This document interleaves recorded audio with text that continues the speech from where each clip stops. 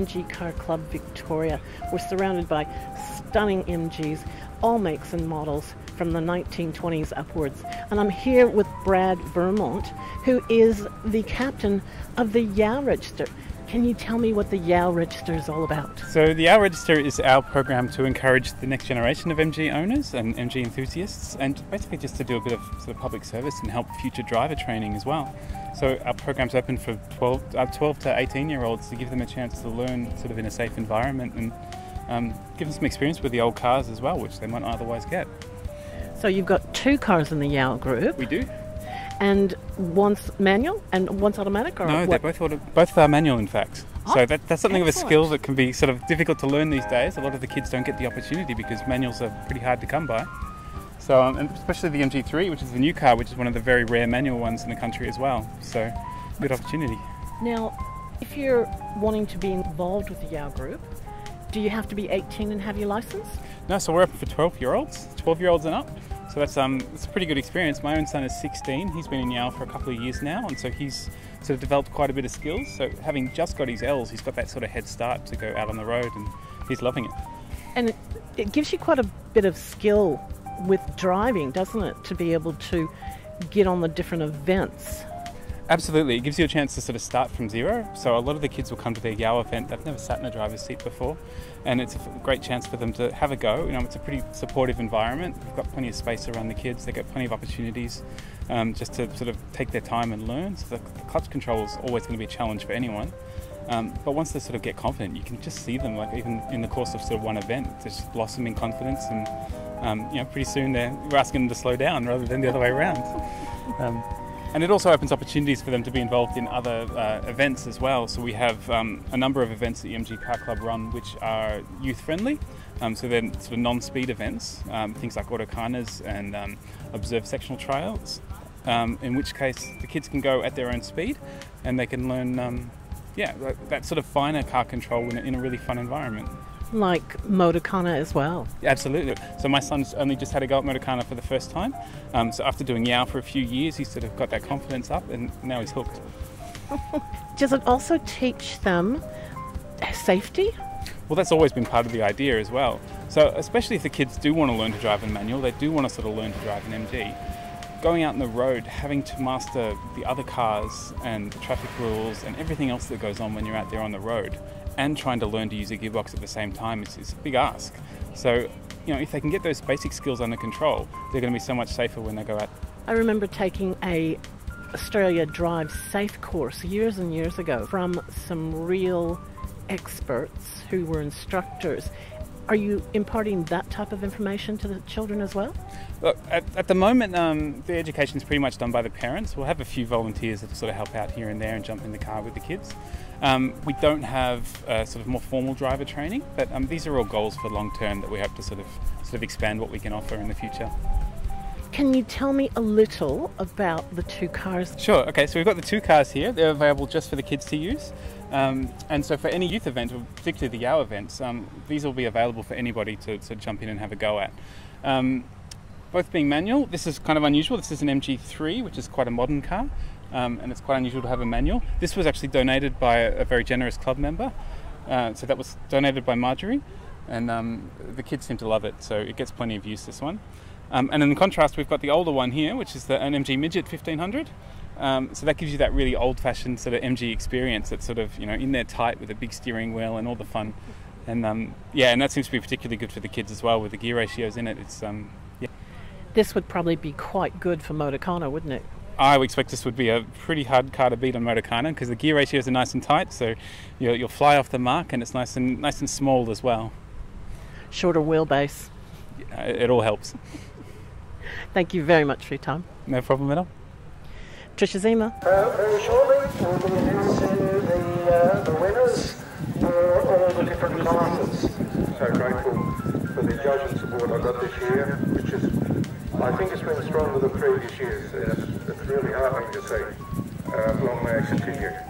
Not only the judging, but also the marshals, the people doing the parking, the people in the office, sorting out the score sheets.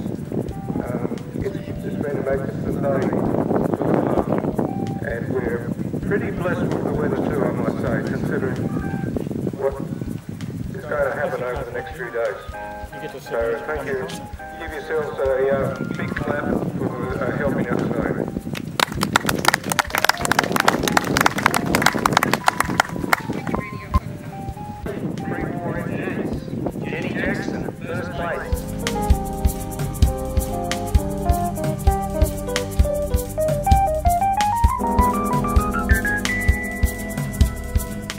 First place, John Wayne.